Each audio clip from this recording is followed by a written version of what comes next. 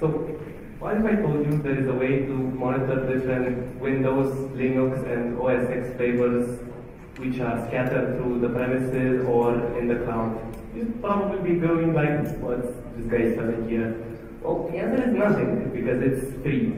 Hi, my name is Bogdan, and today I'm gonna talk a bit about Hubble, but before that, as Christina already mentioned, I've been working with the SOC. Now I'm working as a host intrusion engineer for the past 2.5 years in Adobe. So this will be a story in 3 parts. First, we're going to talk about what is Hubble and how to get it up and running, and then how to use it. So what is Hubble? Hubble is a modular open source security and compliance framework. It's designed for building robust host monitoring capabilities, and it leverages the OS queries capability. It's built on top of SaltStack, therefore at its core it's written in Python. It was open sourced by Adobe in early 2016 at SaltConf. It's publicly available in Git at github.com/HubbleStack. It's a high performance and low footprint tool, which is, you can run it out of the box, but it's also highly customizable to fully fit your environment and your needs. And as mentioned before, there are multiple components to Hubble, and these are Nova, Nebula, Pulsar, and Quasar. So let's go a bit through each and every one of them. So the first one is Nova. It's Hubble's auditing engine. It's designed to assess the security and compliance of a system. Basically, you're gonna define a baseline and then run a series of checks against that baseline to see where your hosts stand. It can be used for CIS compliance as well as for CVE scanning, and it integrates with owners.com for CVEs. And you can run it as a one-off, or you can schedule it to run whenever you want, daily, weekly, whatever. It will tell you basically the name of the check, the number of the CIS, a short description of it, whether it passed or failed that check, and at the end you're going to get a compliance report against the series of checks you ran. So yeah, basically with this you can ensure that all of your hosts are hardened, or the configurations are the way you want them to be, the packages installed on the system are the ones you want to be. So let's move into the next module, which is Pulsar. It's Hubble's real-time file integrity and security events system. It's designed to be lightweight and can notify you of file changes in real time. And a lot of people will say to this, oh, my infrastructure is immutable, no one changes it, we only do it through the config management process. I wouldn't be so sure about that, and to this I'm not referring only to the malicious actors, as an admin who doesn't follow procedures and make changes on his own can basically induce a lot of operational issues and no one would know about them. This module is also customizable. You can you can point at different directories and exclude the directories you do not want it to look at, as in look at var log at var, but not at var log, as that will change constantly with Linux logging stuff. Also, you can change the type of attributes, the file attributes you want it to grab. Checksums, hashes, whatever. So, next on the list, it's Nebula. It's Hubble's inside module, and it's designed to query the system. It's heavily ties into OS Query. And for those of you unfamiliar with OS Query, it's a tool which was open sourced by Facebook in 2014, which took a very different approach to host-based monitoring. Basically, it reviews your system as if it were a database, and you can query that database with SQLite and gather a lot of cool info out of there, as in processes, configurations, memory, all that type of info which is really useful to an analyst when he is looking for malicious activity. This OS query has a lot of tables which grab the information, which are written to hold the information grabbed from the system. But you can even write your own through the existing API query. It can be done in C or in Python. It comes with OS Query I, which is an interactive shell where you will run your queries for a sweep or a one-time or tests. And then you can schedule those queries through OS Query D, which is the host monitoring daemon. And with that daemon, you schedule them to run on different intervals. It grabs the info, it logs it, and then you can use it further. The tool is really cool and all, and the info it provides is really nice. However, it's a bit of a pain to get everything going in the beginning. But we thought that the cool info is worth it, as Nebula basically does all that work for you. It comes with a high variety of already existing queries, already scheduled to run on different cadences. And also it ties in nicely with the reporting system, Quasar, about which we'll talk about next. So this is basically designed to collect and deliver data for processing. It's the glue that ties everything together. It gathers the data from all the previous modules and it delivers it to your existing logging infrastructure. From there you can build alerts, dashboards, correlate stuff, everything you want to do with it. Also, these notifications can be forwarded also to your email or Slack or other team collaboration tools, not just to your CM infrastructure. So now let's get to getting Hubble up and running. We have all these cool features. How do we get them to work? Usually this is the dreaded part when we're talking about open source tools. Most of them need a lot of tinkering before you get everything run the way you want it to. But with Hubble, it's pretty easy. And before I get into this more, I want to share a short story of how I got to work on this project. Midway through the summer, when this project of building an environment and create content for analysts to use was in its infancy, my awesome colleague from India, which done that process in the beginning, decided to move into a different role. And after a very elaborate decision process, as in eeny, meeny, miny, popcorn, I was chosen to help this process. And at first, I was afraid. I was petrified. I'm gonna stop. But my colleague from India had more than 2 years of sysadmin experience. She was awesome at this. She was really good. She was a cloud instructor, really knew what she was doing. I could barely string CLI commands together. Just so you know where I was before I started with this. So it's not hard. So yeah, with this out of the way, let's go into installing Hubble. So basically on Linux, all you need to do is install Git and Python iNotify. Then you need to download the latest release from the GitHub page, install it, and then you need to modify the config file, which is located in bin etc hubble hub. There you'll have instructions in the config file, you will see later. But basically you need to uncomment the scheduler stuff and the returner and give it where you want it to return. Index, token, how you want the data to be split. Just make sure you restart the agent whenever you make changes. I told you I wasn't very good at this. This kept me busy today. So now let's move on to Windows. And on Windows, you double check.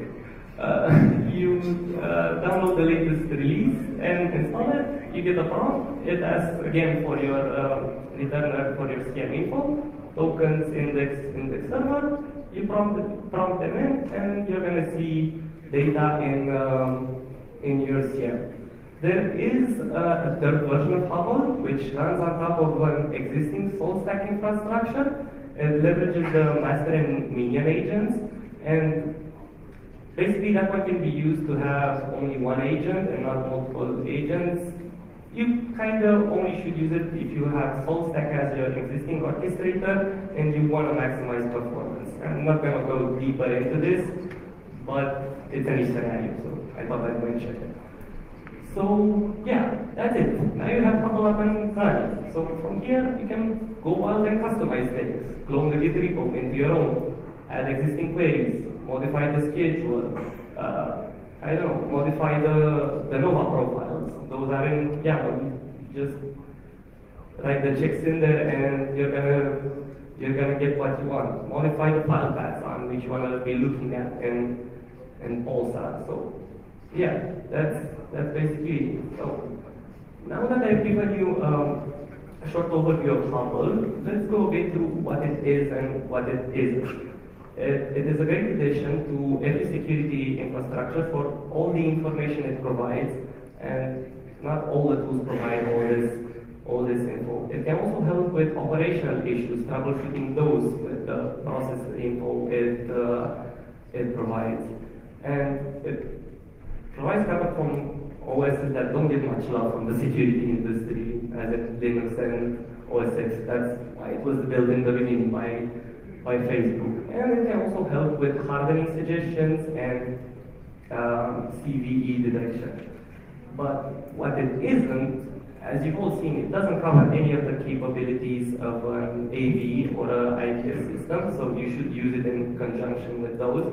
And you should also scan with a vulnerability scanner, as that thing doesn't want active assertion that just matches the packages to vulnerable.com. So, with all that being said, let's move on to the demo. I want to show you some cool stuff. This is me demoing.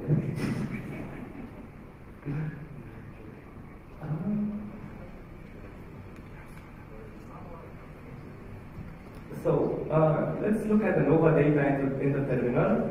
This is basically how you call it, Hubble, and then the module that you're calling, Hubble Audit.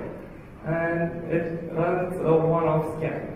You're going to see at the top the percentage, the failed checks, the CIS numbers, and a description, and also the successful ones.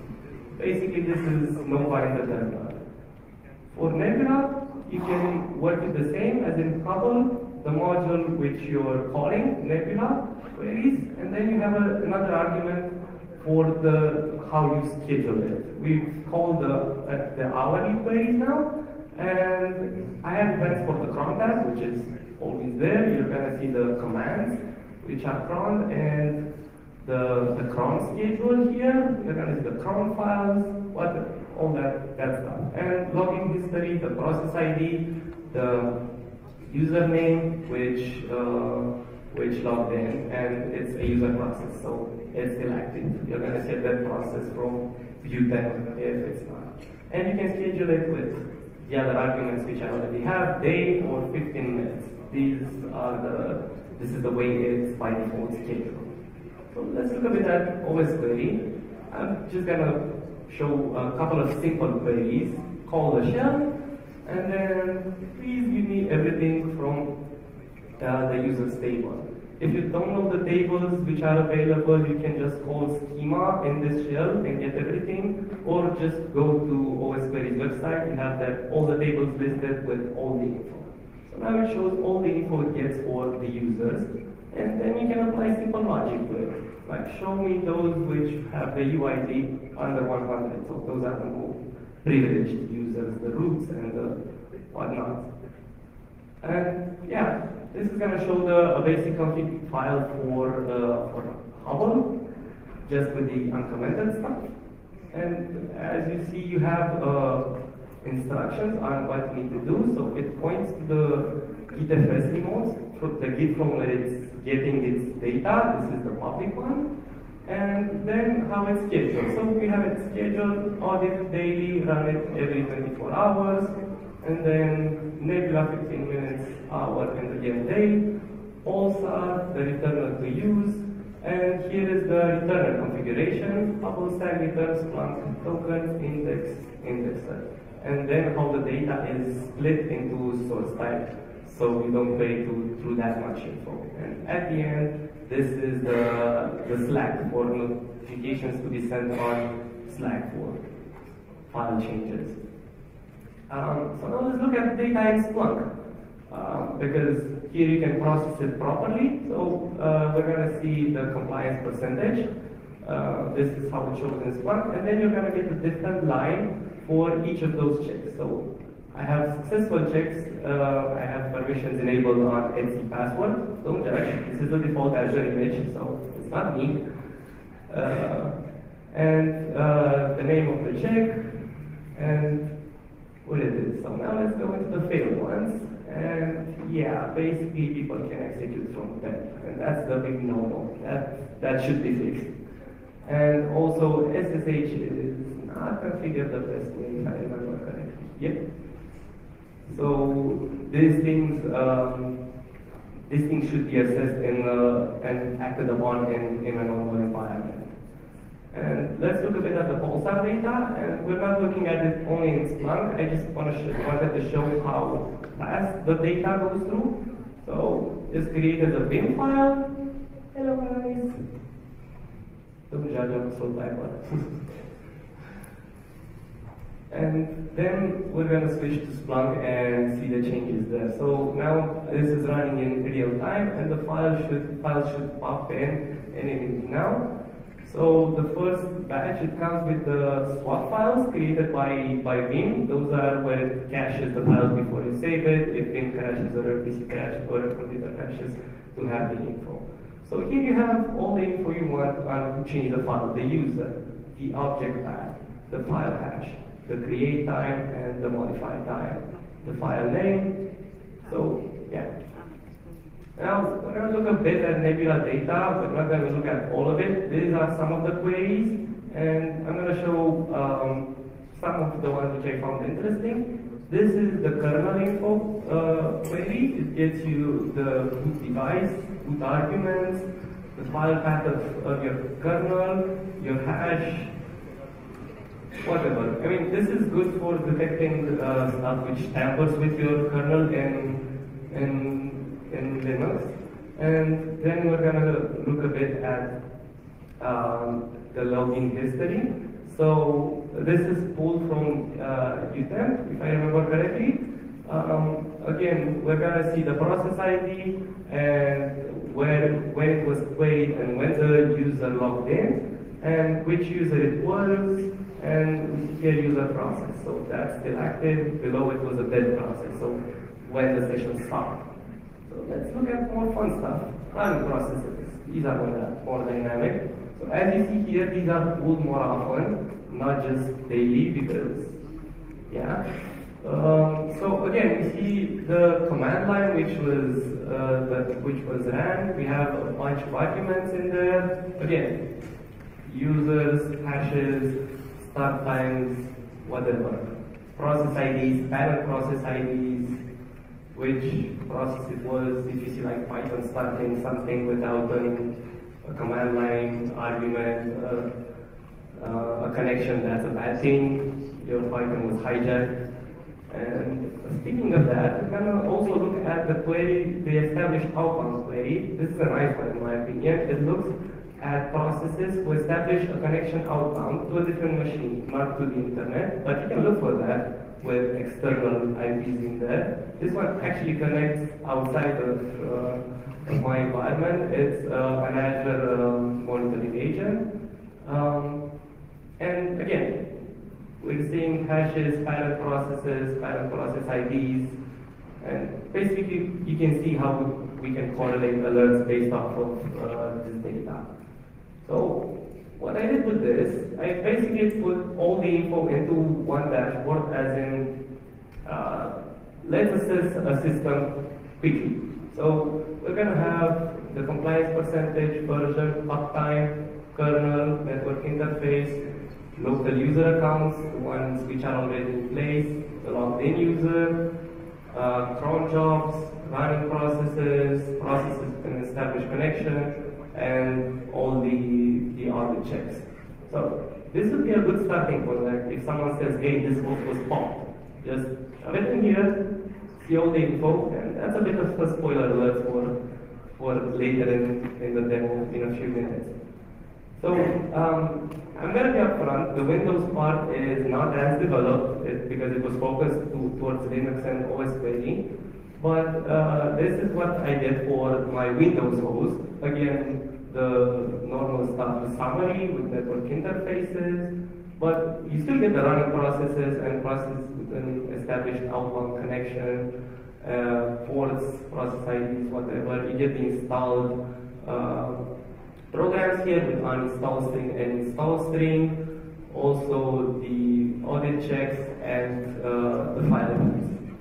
So the next host, which I'm going to pop in, I actually tested host validation framework, open source. It's called Smoky Jab. It was open sourced by Kevin Lustig at SaintCon. And basically what it does, it mimics what an attacker might do once he jumps on the box. So one attacker dropped the key, which this dashboard caught.